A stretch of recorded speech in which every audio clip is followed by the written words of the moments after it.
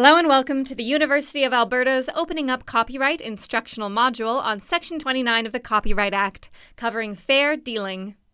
In the landmark 2004 CCH v. Law Society of Upper Canada case, the Supreme Court of Canada definitively stated, the fair dealing exception is perhaps more properly understood as an integral part of the Copyright Act than simply a defense. Going on to note that fair dealing is a user's right.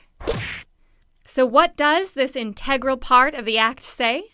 Section 29 of the Act states, fair dealing for the purpose of research, private study, education, parody, or satire does not infringe copyright. In addition, Section 29(1) covers fair dealing for the purpose of criticism or review, and includes two conditions, identifying the source and the author, performer, maker, or broadcaster. Section 29(2) outlines fair dealing for news reporting with the same set of conditions as criticism and review, and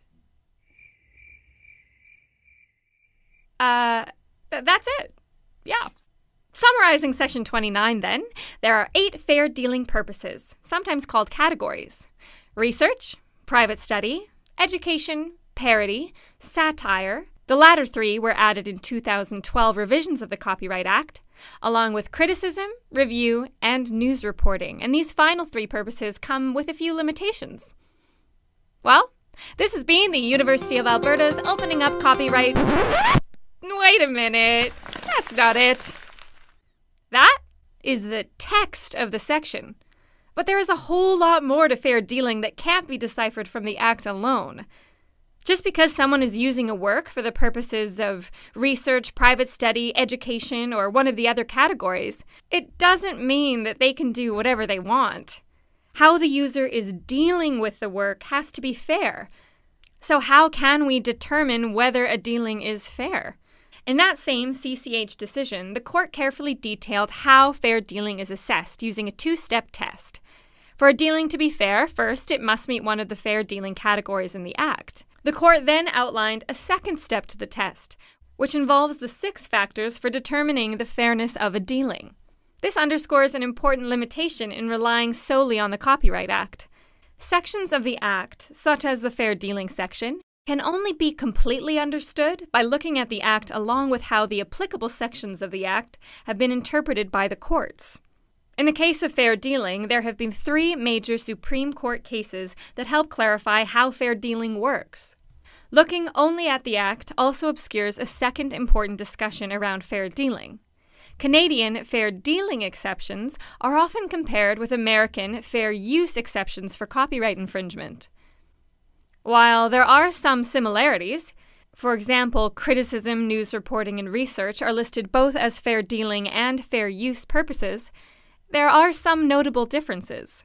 Unlike Canada's legislation, the U.S. legislation lists 4 factors used for assessing fair use. More importantly, though, the U.S. fair use provisions state purposes such as criticism, comment, news reporting, etc. And what is notable is not the similarities or differences in the purposes, but those 2 little words, such as. The U.S. list is illustrative. It allows for purposes that might be closely aligned with the stated purposes, but not exactly as stated. In contrast, the Canadian fair dealing purposes are exhaustive.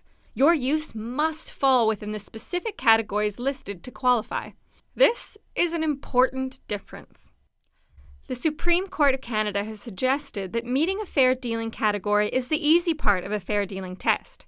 For example, on the CCH case, it stated, research must be given a large and liberal interpretation.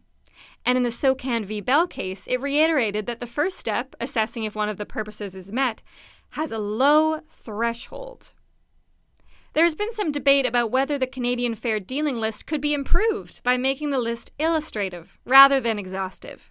Debate over an illustrative versus exhaustive list was an important point of discussion in the statutory review of the Canadian Copyright Act. While there were both proponents and critics of moving to an illustrative list, the House of Commons Standing Committee on Industry, Science and Technology ultimately recommended amending the Copyright Act to have an illustrative list.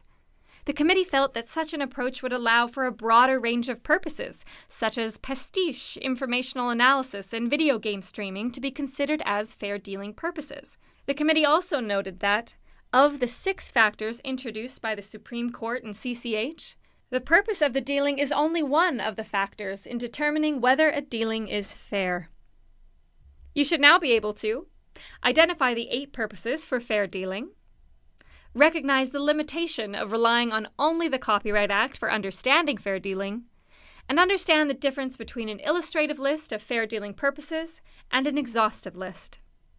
This has been the University of Alberta's Opening Up Copyright instructional module on Section 29 of the Copyright Act covering fair dealing. Thank you for your attention.